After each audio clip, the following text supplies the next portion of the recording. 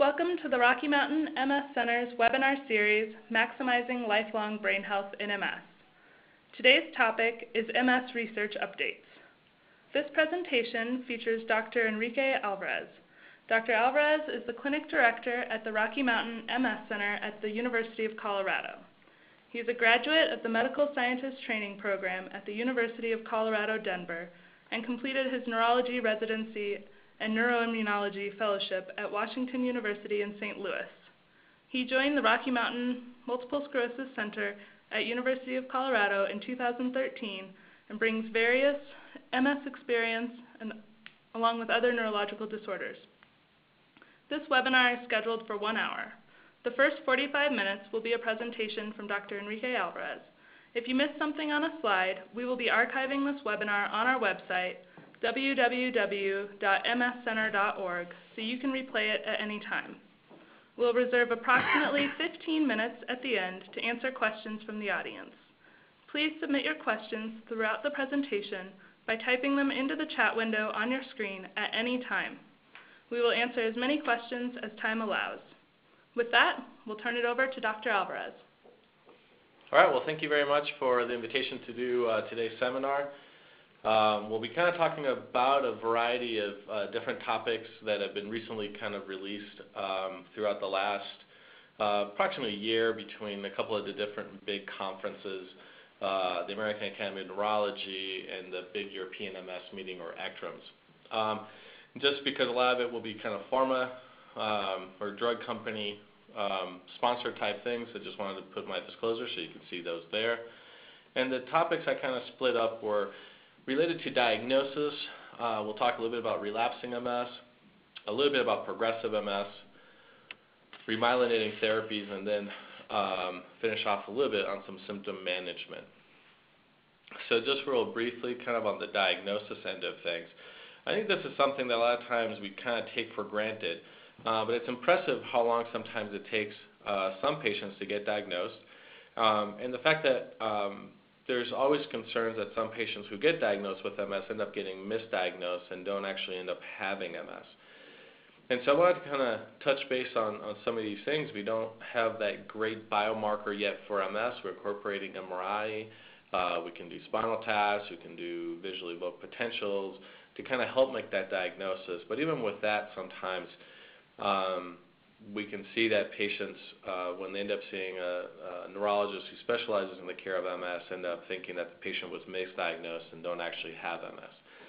So this is a study that was led by Andy Solomon at the University of Vermont, and he looked at 110 patients at 4 MS centers that were misdiagnosed in the opinion of the docs at those centers. And they were kind of defined as 46% that they thought were definite and 54% who were probably misdiagnosed. And it's kind of impressive sometimes what patients get treated with. So 70% of these patients were treated with MS. And it's important to kind of note that sometimes, some of these drugs have side effects. 13% of patients were treated with natalizumab or Tysabri.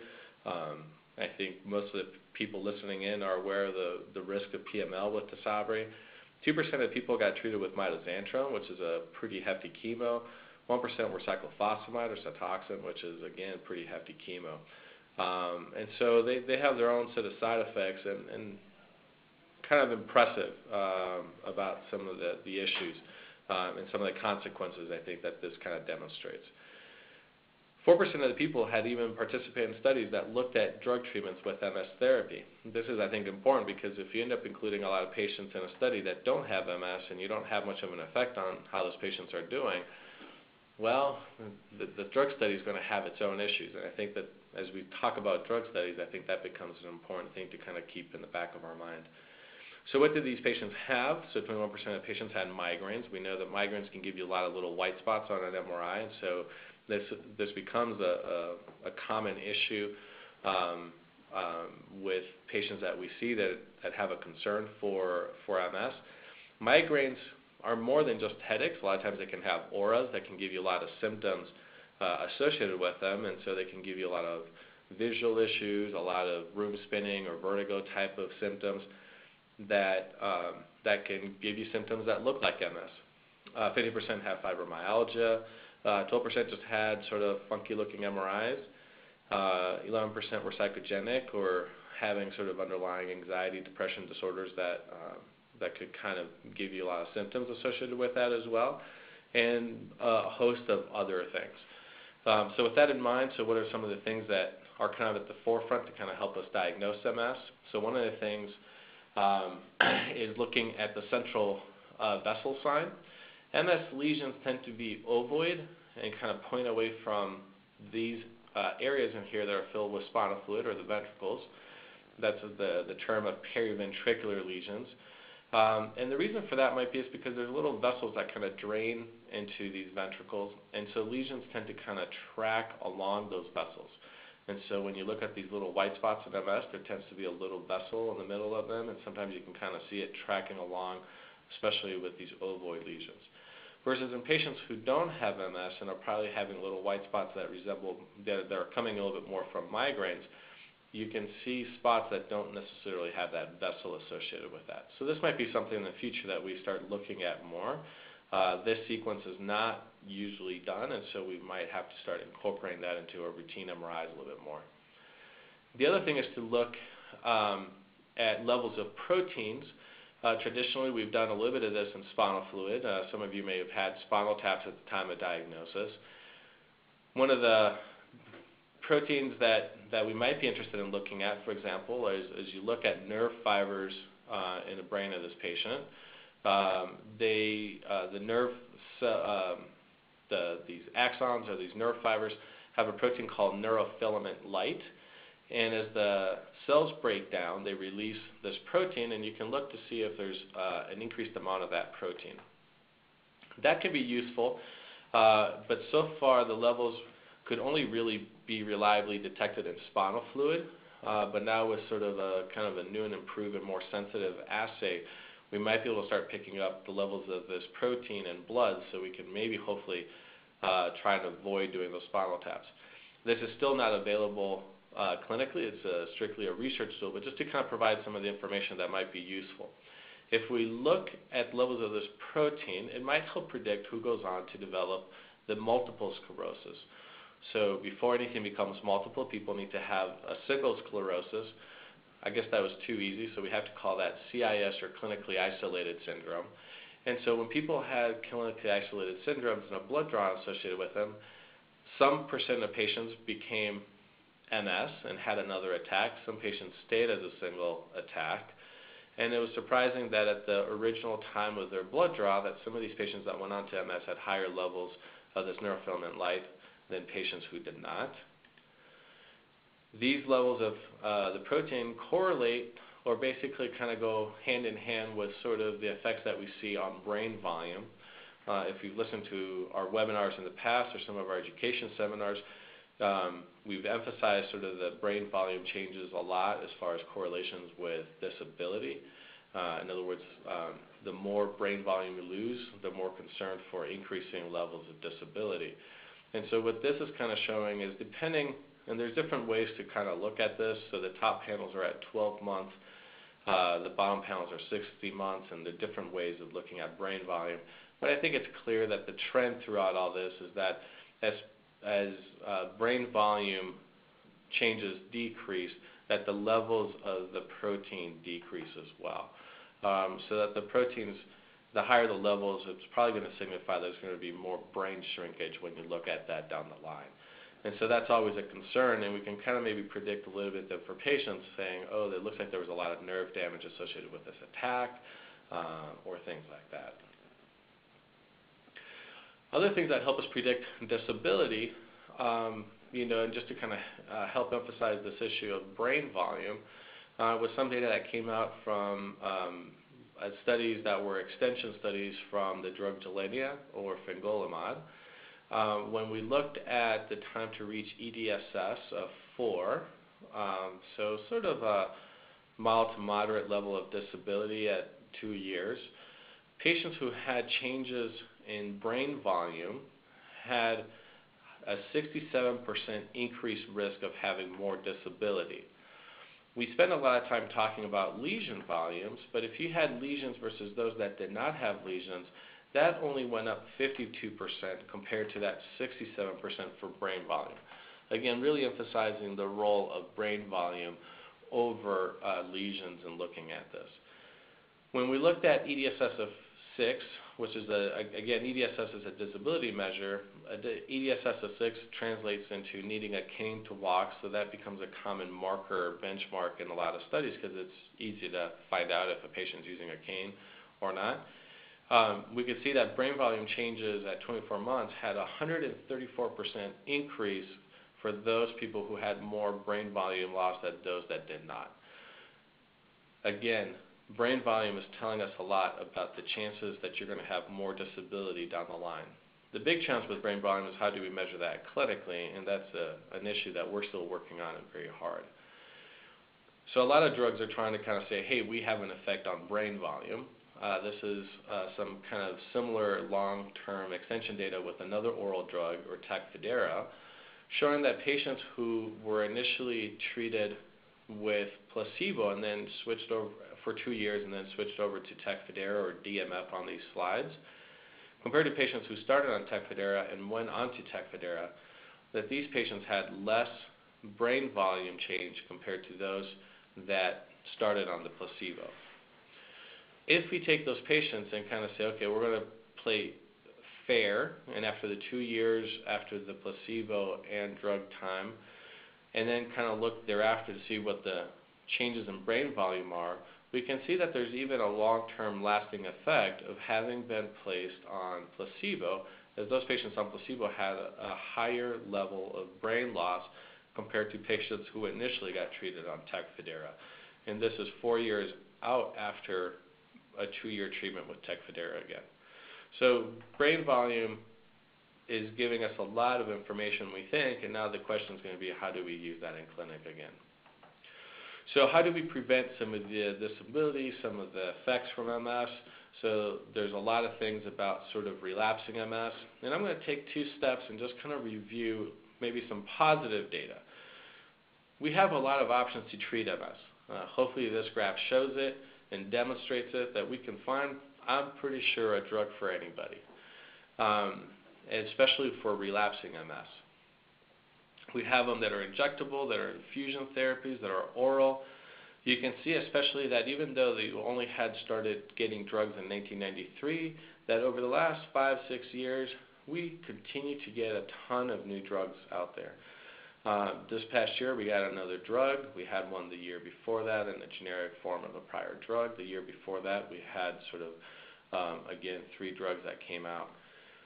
With that being said, we will probably get ocrelizumab approved by the end of the year, probably later on this month. And so again, from a relapsing perspective, I think we can say that we have you covered.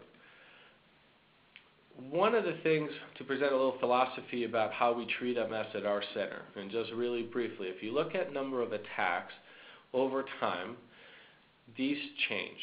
So after you get diagnosed, the number of attacks goes down. If you look at it by age of the patient, you can see that patients in their mid-30s and 40s have more attacks than patients that they get later on in life. So do we need to be as aggressive here as maybe here? Probably yes. And then maybe here we can back off a little bit. When we look at this and we try to adjust for treatment, pregnancy, and disease duration, years after being diagnosed, you can see that there's a steady decline in the number of attacks. And especially when you account for genders, you can see that we can kind of balance this. The point that I want to try and bring in is that if you look at how we treat most things in medicine, where you start off with mild drugs, and if that doesn't cover you, then you escalate to something else, and you do this escalation therapy approach, you can see that we start with mild drugs as far as their effectiveness, at a time when you have a higher chance of having attacks, and by the end you end up on the higher efficacy drugs when you really don't need to be on those higher efficacy drugs.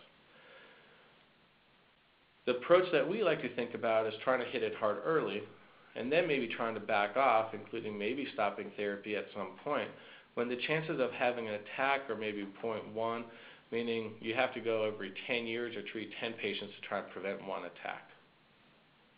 So I think it's important to try and match the disease severity with the drugs that you're using. So with the drugs that we have, I think there's some information about how to use these drugs that's useful, that's come out over the last couple of years. Some of this has been our own research. So a lot of times we were able to do sort of chart review studies. I'm going to thank Brandy Vollmer, who's done a lot of this work, comparing two drugs that probably will not get evaluated ever on a randomized controlled trial, just because the effects don't seem to be that different between them. But we were able to look at close to 700 patients just from our clinic to kind of be able to compare these two drugs. And what we can see, and what we looked at, was trying to see how many patients ended up on drug at the end of 24 months or 2 years. And we see that there was a difference, that on Tecfidera or dimethyl fumarate, really only 53% of patients ended up on drug at the end of 2 years, versus 65% on Gilenya. Most of this seems to be driven by adverse events or issues with tolerability. Disease activity we didn't see too much, and we're still trying to explore this further. This was kind of borne out a little bit when we look at big insurance data claims, when they look at sort of relapse rates, and they don't get quite as much detailed information as we are to look at sort of MRI data and things like this when you have access to the individual charts. But when you look at interferon, Copaxone, and teriflunomide, the blue represents before drug, the orange-red represents after drug. There's not much difference in those drugs. Teriflunomide, by the way, is Aubagio. When we look at Tecfidera, they saw that there was a decrease in the number of attacks. When we look at Gilenya or fingolimod, there was again a decrease in relapse. So again, these drugs are having an effect, and the question is how different are they? And that's the question that we were trying to look at. And they look, again, fairly similar using this kind of data. When we look at why patients dropped out, we can see that for the most part with Tecfidera, it tends to be a lot of GI issues and flushing. On the fingolimod side, it tends to be more issues with sort of low white counts and a little bit with infections, headaches, and liver issues associated with it. I'm going to bring a little bit more attention to the white count issue, so this lymphopenia. There's different types of white counts, including lymphocytes. When we look at the lymphopenia caused by Tecfidera, which tends to be anywhere from 6% or persistent lymphopenia of maybe 2% over time, we can see that age probably matters. The green bars represent younger patients, the blue bars represent older patients over 55 versus less than 35, and you can see that the older patients have their white counts lower than the younger patients. But why is this important? Because so far, 2 out of the 4 cases of PML, or the brain infection, in patients treated with Tecfidera had low lymphocyte counts. Age is also an important factor in the risk of PML if we look at it separately. So far, the youngest patient, represented by these 4 patients who've had PML, the youngest patient was about 55 who developed PML. So we don't really see the PML cases in younger patients. So again, that tells us a little bit about how to use the old drugs. I'll present a little bit of information about the new drugs. So I mentioned eculizumab or Zimbrida got released this past year. This is a drug that's an antibody, similar to Tysabri or rituximab, which we use a fair amount at our center. And this drug basically takes this receptor, which usually signals IL-2. So IL-2 binds here and sends a signal inside the cell. The eculizumab basically removes what they call the high affinity receptor, or this alpha subunit. So instead of getting a really robust signal, you just get a smaller signal. So signal's still able to make it through here, but not quite as strongly. And the effect in MS was significant. We saw that the number of relapses got decreased by basically 50%. These are 2 different doses compared to placebo, and about 45% when you compare it against Avonex. When we look at MRI outcomes, the number of new contrast-enhancing lesions was lower compared to placebo. When you look at the number of new T2 lesions, again, these were lower than placebo. And you can see, big significant effects of about 70 to 80%. One of the issues with eculizumab, though, is the side effects. So overall, not too different, but the big concern are for these cutaneous event or skin events, with on Avonex seeing 19% versus 37% for any cutaneous event or skin issue. Also maybe with a little bit more issues concerning with liver, and particularly with patients whose some of their enzyme levels went up to greater than 5 times upper limit of normal. That's what that ULN stands for. So this is a concern, and when the drug kind of came out for evaluation, it does require liver monitoring every month, which is a little bit of a concern in trying to make this sort of a long-term viable treatment for a lot of our patients. The other concern is from the skin perspective. We're still having to understand this better. We didn't know much, and when you ask a neurologist to evaluate skin, you end up with basically a big, long mess. So not so much that this is something I want you to read or memorize or anything else like this, but the problem is that all these skin things got labeled as something different. In reality, though, we're seeing something that is probably fairly consistent across most patients. But we just need to understand that a little bit better, and so sometimes we're having to work with our dermatology colleagues to kind of understand this better. Ocrelizumab is similar to rituximab. The OPERA studies were presented earlier, and again, we should be getting possibly approval of this medication by the end of the month. But with some of the data that got presented more recently in the last year was how many of the patients had no evidence of disease activity. So we're not trying to kind of prevent relapses anymore. We're trying to make sure that the MRI stays stable, that we don't see any new lesions, that we don't see any contrast-enhancing lesions, and all these things. And so in one study compared to the other study, in OPERA 1 versus 2, where they were compared to Reviv, what we saw is that only about 29% of patients met this threshold of NEDA, compared to 48%, 47%, pretty consistently across the two studies.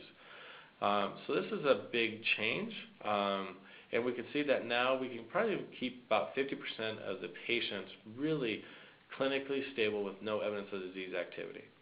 One of the issues sometimes is that there's a little bit of a lag between sort of when the drugs get started and when you look at T2 lesions that don't enhance. And so if we really reset with the first MRI on drug, we can see that we can impact this NEDA part to 96% of patients treated with ocrelizumab, meaning 96% of patients over the length of the last 18 months on this study really had no relapses, no progression on disability, no active lesions, and no new T2 lesions compared to that scan that was reset for them. And this number was very consistent between the two studies. So again, when I say that we probably have a drug that we can keep you stable on, I'm really meaning for relapsing MS that we can probably keep you pretty stable. We get a lot of questions about stem cells, so this was a meta-analysis. They take a bunch of different studies. They took 15 in this case that included 764 patients that were done over the last basically 10 years to try and see how they did. Part of the problem with this is that autologous stem cell transplants have an issue about once you wipe out your immune system to get the new immune system in there's a few patients that die from that, and this was about 2.1%. For a disease that we can kind of control well, this is a number that concerns me because we did not necessarily have 2.1% of our patients die when we treated with ocrelizumab. You can see, though, that it does decrease the number of attacks, and one of the questions that's come up is how much of this was the stem cells versus how much of this was the chemo used to wipe out the immune system to get the transplant to take over. So these are, I think, a lot of questions that remain around stem cells, at least in my mind. When we look at progressive disease, there's been a number of studies that have come up on this topic. Oratorio is the ocrelizumab study, and we can again see that there was an effect in reducing disability. The new data that came out was looking at patients that had contrast-enhancing lesions versus those that did not. When you split the group, the numbers got smaller, and so we stopped seeing an effect in each individual group to kind of say which of these groups was driving that decrease. But basically, again, over the overall study, we saw a reduction of 24% in the level of disability in these patients. In other words, I should rephrase that. 24% more patients stayed stable without any increase in disability with the treatment of ocrelizumab. The effects were seen on MRI, so we could see that the patients treated with ocrelizumab had less brain shrinkage.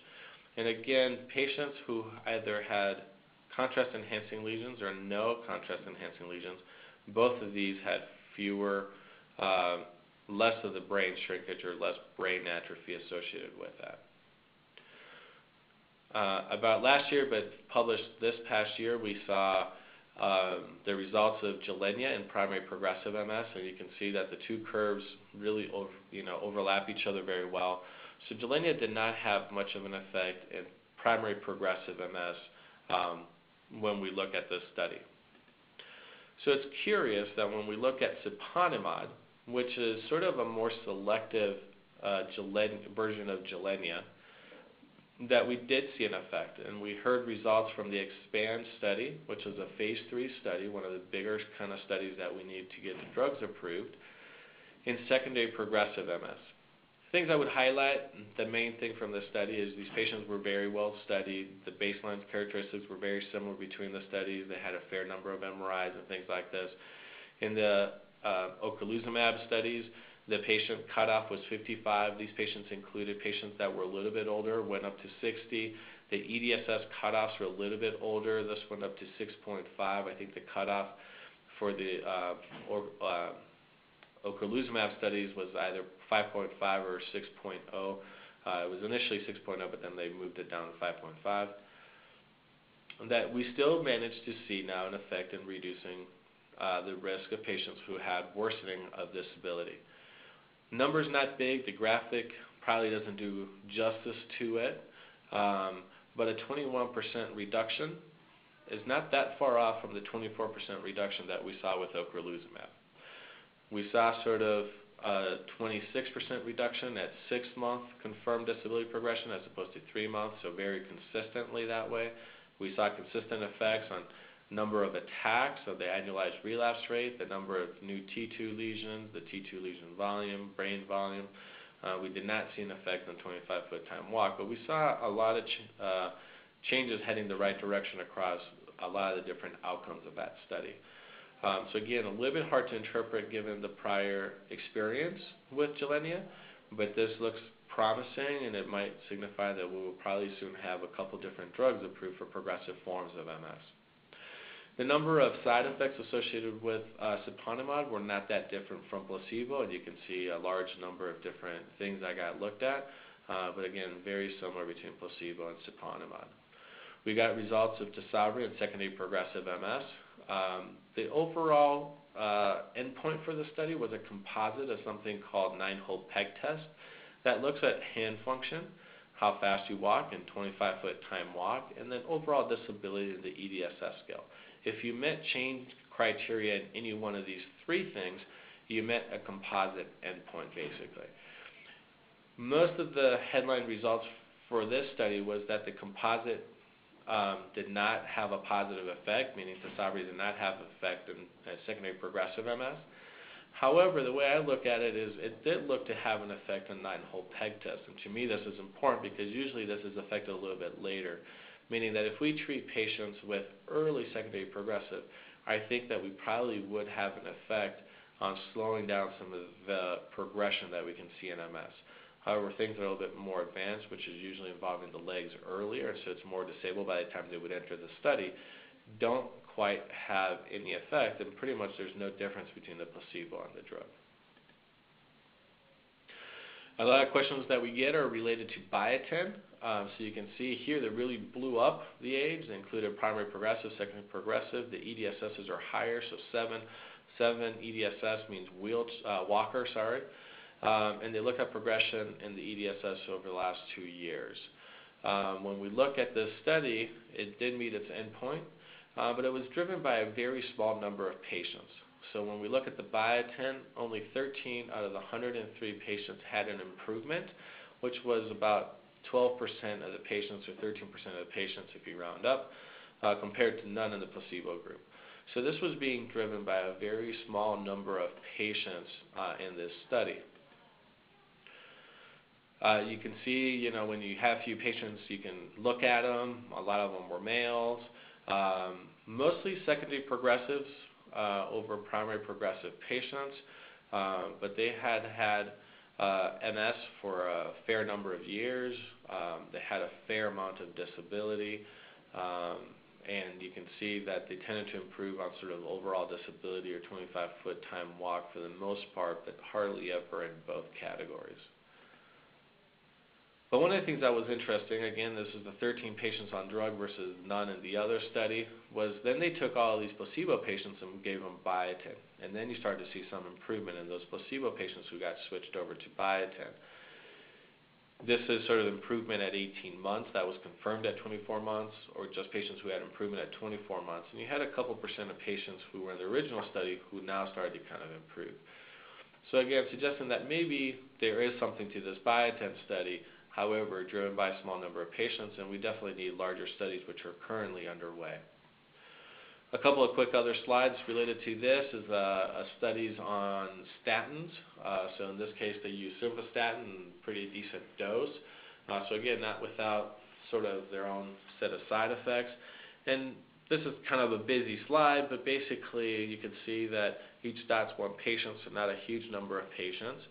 But that the overall change in brain volume was at 12 months a little bit, so there was less atrophy or brain shrinkage in the patients treated with the simvastatin. Same thing at 12 to 25 months or even at 25 months. When you looked at sort of a composite score of disability in the MSFC, these patients did better with less progression. MSIS is a patient-reported outcome, or PRO, and these patients were overall, again, had less change in their scores than the patients who got on just placebo. So overall, again, having sort of a small pilot data to kind of say, hey, this might be a viable option. You do have to monitor for liver and muscle damage associated with these drugs. So again, it's something that you have to weigh a little bit for each person. There was another kind of smaller study done from the University of Oregon looking at something called alpha-lipoic acid. This is an oral antioxidant that you can buy over the counter. And they looked at a 2-year study. Patients were randomized to a sugar pill. And again, small patients, 24 and 27 patients, but they looked fairly much like most of our progressive patients. They didn't really see any outcomes that changed except for brain volume changes. They went from a change of losing 0.65% of their brain volume per year to only 0.22%. So again, a significant reduction in how much brain volume you're losing. The problem with this was there's a few of these patients that had GI upsets and falls, so just because it's over the counter doesn't necessarily mean that it's necessarily safe and well tolerated, and you always have some of these issues that kind of can pop up from it. So let me look a little bit at remyelinating therapies, and I'm kind of finishing off here pretty soon. We'll start some questions in a little bit. But with these remyelinating therapies, the one that we heard a little bit more about was the anti-LINGO therapy. This is not an autoantibody, but just an antibody that targets a protein called LINGO-1. LINGO-1 is kind of a stop signal. So basically, as you have sort of immature oligodendrocytes, this is a cell that's in the brain and kind of helps insulate some of the nerves and makes signals go faster and helps support some of the cells and some of the cells that are damaged in MS. Anti-LINGO keeps those cells at this stage. Anti-LINGO then would prevent that stop and allow cells to get mature so that they can help support those nerve cells. When we look at this, they looked at it in patients who had an optic neuritis or damage to their optic nerve, the nerve that carries information from the eye to the brain. And what they saw is that there was maybe a slight improvement in the patients who got treated versus not treated, but this effect was not statistically significant and not much different. They saw a small effect in the eye that was not affected, or what they call the fellow eye. And so again, it's a little bit hard to know why this is. The study that I don't have any slides for was basically a study that looked at MS, and again, that study was mainly considered negative that was presented at the ECTRIMS meeting. So again, it didn't look like this drug really had an effect on trying to prevent disability progression in MS patients with progressive forms of MS. So more information about that to come. There was a small study presented at the American Academy of Neurology looking at clemastine. Again, fairly small, not a big difference, but this is, again, one of these drugs that's available over the counter. This is basically kind of a drug related to Benadryl. So they took patients that had optic neuritis, and what they saw is that there was a little bit of an increase in how fast the signal made it back to the brain of the eye, suggesting that that optic nerve maybe got remyelinated a little bit by clemastine. The problem is if you imagine if you're taking something like Benadryl, more of these patients on drug had more fatigue issues associated with that. If you looked at sort of how did the patients feel like they saw and that kind of thing, and visual acuity, they did not see much of a difference. For symptom management, there's tons of data that's coming out about this, again, suggesting that exercise is important, that proper nutrition is important, not maybe specifically any specific diets and things like this, but I wanted to kind of present a little bit of a new drug that may come out for spasticity called arbaclofen. Basically, this drug gets converted over to, it's kind of like an extended formulation, and it becomes a prodrug for baclofen, meaning this gets metabolized or changed in our bodies to make baclofen, which again, a lot of our patients are on. The nice thing about this is you can basically go from taking it 4 times a day to taking it 2 times a day. And so you don't get quite the highs or the lows, but you get kind of a little bit of a smoother level of the drug in your body. It was titrated, meaning they kind of raised the level of the drug gradually to kind of let the patients get used to it. Most of the patients on baclofen will know how tired baclofen can kind of make you feel, so this allows you to kind of tolerate the drug a little bit better. And we saw is that both drugs work really well on spasticity, or that tightness that can sometimes occur in MS. But again, the purpose of this drug is not so much to try and improve this better than baclofen was, it's just so you could tolerate it better. And we did see that the sleepiness, drowsiness, and dizziness associated with baclofen were less in the arbaclofen group than in the baclofen group. And it was honestly just a little bit more convenient to take. So with that, I basically will turn it over and kind of get around to any questions that the audience may have. And you can continue to submit your questions through the chat window on your screen. We'll go ahead and start it off and ask one of the pre-submitted questions. Are there any risks in receiving an injected flu vaccine while on Tysabri? So there's no risk at all to getting the flu vaccine, whether on whatever drug you're at. We get a little bit nervous about getting a vaccine for live viruses versus dead viruses. So the concern might be a little bit with like flu mist, which is the intranasal flu vaccine. It was getting really popular a few years ago, especially with kids, but we're not really seeing a lot of use of that, and it's usually not commonly seen in adults anymore. So the shot, again, is a dead vaccine and very safe to use with any of our drugs. Are there research programs addressing secondary progressive MS? How do you differentiate between secondary progressive and normal aging with MS in older patients? Oh, that's a great question. So I think we show that there's definitely a lot of studies being looking at secondary progressive MS. Secondary progressive MS is something that is always a little bit difficult to study. That Saponimod study, for example, was a really nicely done study. And why it's a little bit more complicated is because you're dealing with relapses and you're dealing with progression, and you're trying to have to sort out, how much of the disability might be, or progression of disability is related to relapses versus with progression, and what part of those things are you having an effect on. And so you have to kind of tease those differences out a little bit to try and make some sense out of it. So if we concentrate on the progressive part of the secondary progressive MS and trying to figure out how much or how similar that is to normal aging, that becomes, again, another issue, because we honestly sometimes in some of these measures don't have a ton of information about what normal aging really should be, right? When you talk to a geriatric doc or the docs that take care of older patients, aging is not a disease, and things shouldn't get worse with aging, although we tend to kind of recognize that sometimes. Anyway, the difficult part is sometimes when we can try to sort that out, and there's a couple of efforts at our university, is to try and look at brain shrinkage and trying to kind of say, if you appear to be stable in MS with your MS drug, is that shrinkage of the brain matching the shrinkage that we might expect for aging? And so those are important questions that we're working on trying to figure out. And at the individual level, just it's tough. Is it memory issues and making sure it's not superimposed Alzheimer's or things like this? Is it just because you're not sleeping well at night and so you're getting worse?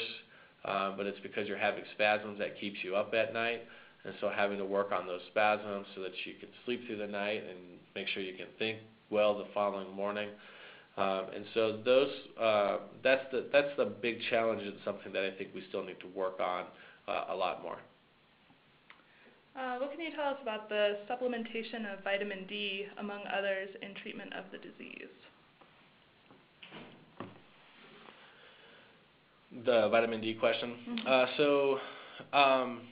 Vitamin D is kind of an interesting vitamin because it's a vitamin that instead of most of the other things that we have as vitamins where we eat it, most of the vitamin D that we make is actually through sunlight.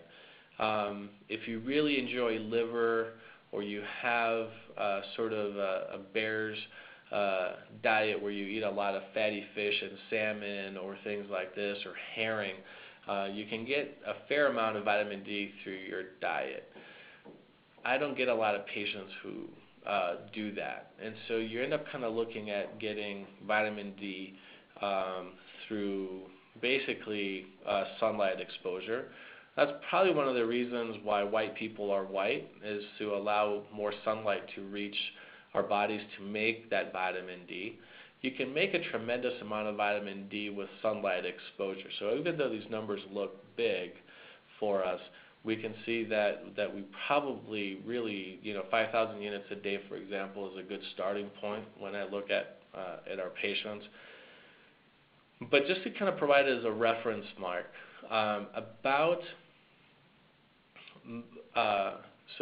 if you look at people who are if you kind of call them Aboriginal people that kind of tend to live mostly outdoors, don't, wear kind of more primitive clothing, tribes people in Africa, South America, things like this, their vitamin D levels are on average are about 45 or 50. When we look at our reference range at the university, which is one of my pet peeves, the reference range goes all the way down to 16, and I think goes up to about 46. The problem with that is that we know that we need to do a level of about 30 in order for bone health metabolism, and trying to prevent bone thinning and things like that. And so the issue is we probably need to be getting up into those levels really to be sort of normal range. And being a level of 16, even though that's okay because that's what most people are at, it just tells us that everybody that we're looking at is probably low on vitamin D to begin with. And so a level of about 5,000 or 10,000 seems to be about the range that we need for most patients to get into that range of about 45 or 50. What sort of updates do we have on biomarkers and prognostic indicators of disease course? Yeah, so we touched base a little bit on that with some of the slides. So I think a lot of sometimes biomarkers we tend to kind of specialize mostly in blood or spinal fluid proteins or things like that. I think we use MRIs a lot. And so I think our best biomarker still is MRI endpoints about brain volume, number of T2 lesions, things like this. I think one of our biggest biomarkers really for the treatment of MS is age. So it's simple demographic data. How old or young are you? The younger patients, as we showed, really tend to have a lot more attacks. And so we probably need to be a little bit more aggressive early for some of that, some of those things. And then we talked a little bit about sort of the effect of brain volume as a prognostic indicator for disability. I think the new one that we're really getting kind of excited about is actually getting some stuff in blood that we can actually start to measure, and that's where that serum neurofilament light that I talked about earlier, I think, really has a lot of promise. Are you considered stable if you have brain atrophy but no other negative effects, for example, no new lesions or active lesions? That's a tricky question, mostly because we all have brain atrophy. So all of our brains start to shrink after we hit about 35 or thereabouts. And the question is, do you have more atrophy than the average bear? And those kinds of things. If the level of atrophy per year is higher than what we would kind of expect for somebody who doesn't have MS, then no, I would not consider that to be stable. The problem that's happening a little bit with trying to measure brain volume is twofold. One is, how do you measure that in clinic, and what kind of programs are doing that? The program that we're using at the university is really only about a year, maybe 2 years old as far as how long it's been on the market. We're spending a lot of time and effort right now trying to figure out, is it working our MRIs? What atrophy is considered to be normal aging? What part of the brain should we look at? Should we look at the whole brain? Should we look at specific parts of the brain? And so even though we have this kind of information about whole brain, trying to implement it in practice is becoming a little bit of a challenge, just as we need to kind of gain a little bit more experience in using it. The other part of the problem, and the second part, is that our brains shrink and expand on a daily basis. So when we wake up, we have big brains. As we get throughout the day and we dehydrate a little bit, our brains tend to shrink. And the problem is that tends to happen on a rate similar to what we see our brains shrink on a year-to-year basis. So do we need to institute protocols for hydrating before every MRI? Do we need to do them at the same time of the day all the time, and those kinds of things? And so those are the things that we're still kind of trying to explore as well, so that we can use a little bit more consistently in people.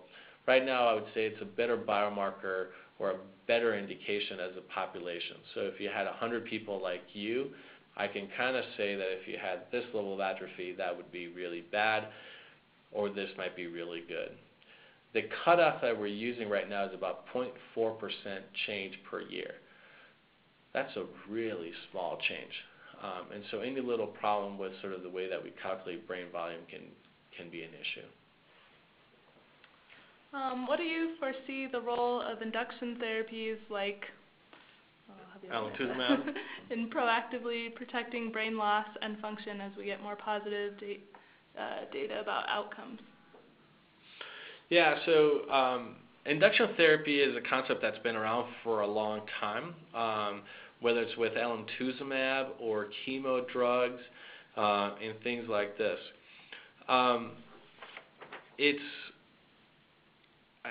The long-term data on all these drugs are great.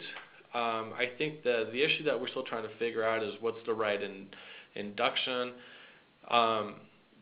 or right issues as far as when does the effect wear out of some of these drugs, when should you stop using the induction, is it more of a de-escalation of therapy, for example. There's no doubt that these really great drugs are great as far as the effect that they have on brain, but some patients will need something after alemtuzumab, and that gets a little bit hard to monitor with alemtuzumab as to when to know when to institute a second drug, what other drugs to switch you to afterwards, and those kinds of things. And that's the challenge that we're having. One of the studies that we're looking at is when to stop drug, for example, and it'd be great to have some of these biomarkers to kind of be able to say, it's like, oh, it looks like your inflammation level is starting to kind of come down, your disease activity is less. Now we can either de-escalate you, so putting you on something that's maybe less aggressive.